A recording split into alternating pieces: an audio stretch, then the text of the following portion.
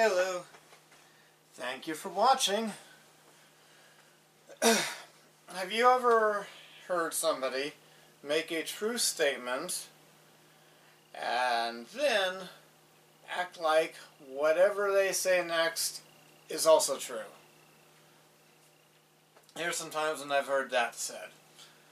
Joseph Smith or Brigham Young, one of them, said, "We accept all truth. We, the Church of Jesus Christ of Latter-day Saints, are willing to accept all truth. We believe all truth, even if that truth has been taught by another religion. If it's true, we believe it, and we accept all truth."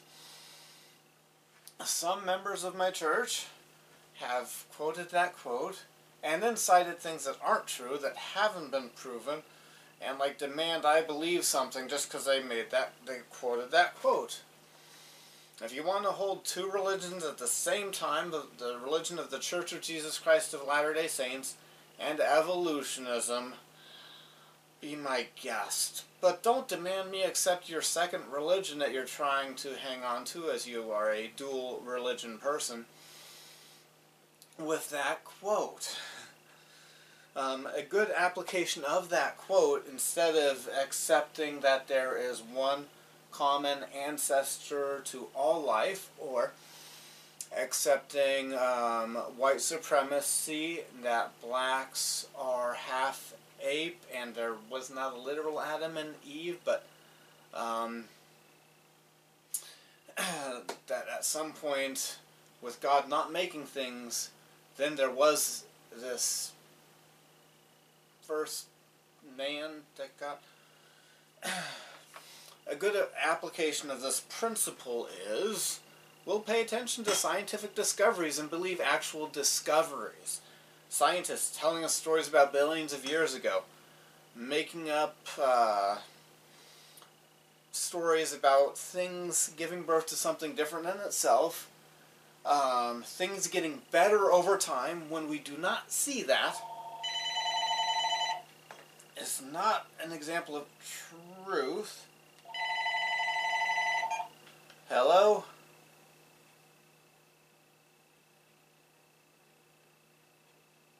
Wow. It's not an important message regarding my current credit card account. It's a lousy telemarketer. Other good examples of applying this principle is C.S. Lewis never joined the Church of Jesus Christ of Latter-day Saints in his lifetime. But he has a lot of really good ways to explain things are actually true. So we should accept the truths he taught and explained, and not say, he wasn't one of us, we're not going to believe that. Some of the people that wrote things in the early days of the apostasy of the Church Jesus Christ founded when he was on the earth. It would be a good application of this principle if you see something that one of them wrote and it was true, to believe it and accept the truth, and not to bigotedly say, "Oh, it's a Catholic, it can't be true." Maybe there's a Catholic Pope that had a good way to explain something. It doesn't mean you're joining the Catholic Church if you say, "Pope so-and-so, in this encyclical, in the year 1900 something, 1800 something, 1700 something, had a good point." That's a good use of that principle, not demanding me believe everything that falls after. Okay, true religion and true science aren't in conflict or at war with each other. That is a true principle. Some people I've heard say that, and then next they either quote untrue religion or untrue science, false or false religion, and expect me to believe it, or try to demand, smush false science into true religion, or try to get true religion to bend to false science. I've heard people describe the scientific method accurately. Describing the scientific method accurately does not prove whatever you say next is true, especially if whatever you describe next, it does not follow the scientific method, or is not known or knowable or testable with the scientific method.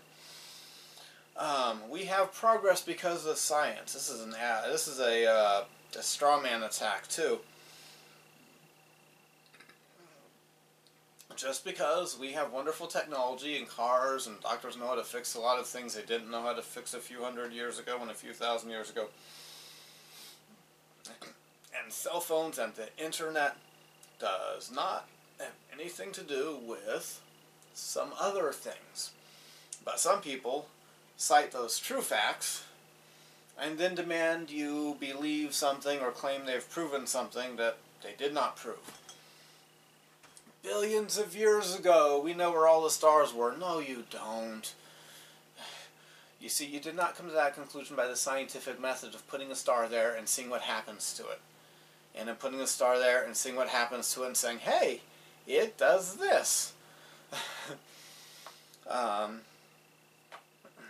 Or all life having a common ancestor. No genetic mutations have been found that create a whole viable, functioning body parts and systems. And that would be needed. If you can get that to happen, then I will say that the LUCA is a plausible explanation. LUCA being last or least universal common ancestor. But you've got a case that it could happen. Right now, you don't even have a case that could happen. So just because the cell phones are amazing and wonderful, you're being stupid. You're not being logical if you claim, well, because of that, then I have to believe what you say about how a dinosaur bone ended up buried in the ground. No, I don't. You didn't prove how that dinosaur got there by saying we have cell phones. And yet how that dinosaur got there, you did not use the scientific method to find it. Alright, Christianity is true, so... Alright. I am a Christian. Christianity is true. That does not mean all Christians are giving you the right explanation. There is some variety in Christianity.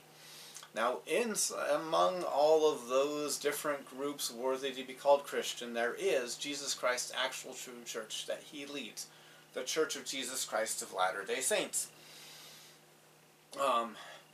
But I will never say that it has been scientifically proven. It's true, but it hasn't been proven like to the same degree that a jury should demand a prosecutor prove somebody guilty. It's never been disproven. We're not like going against the evidence and being Christians and going with something that's been disproven and having a cognitive dissonance. But some Christians, we've got some good evidence. We do have good evidence and good reasons. Point to very good evidence that Jesus Christ was crucified and resurrected. Yes, that's true. He was crucified and resurrected.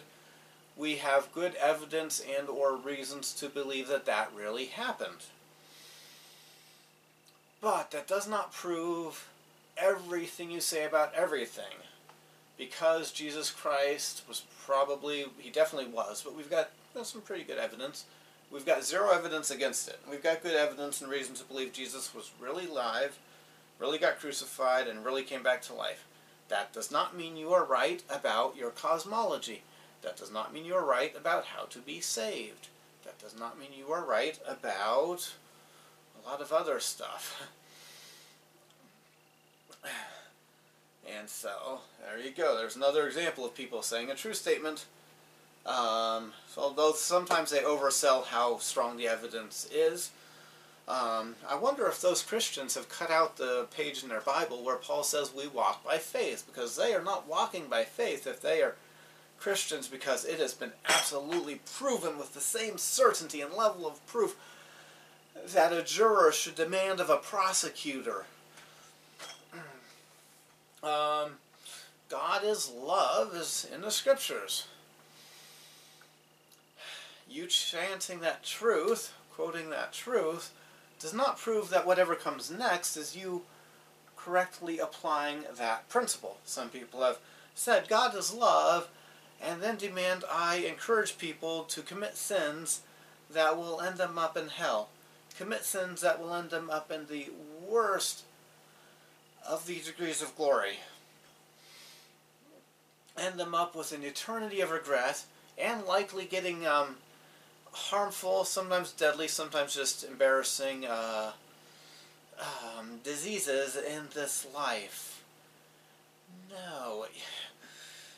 You saying the truth, God is love, does not prove that I need to do whatever those things are that you said. And it doesn't prove that a politician, that's bad proof of a politician being a bad politician.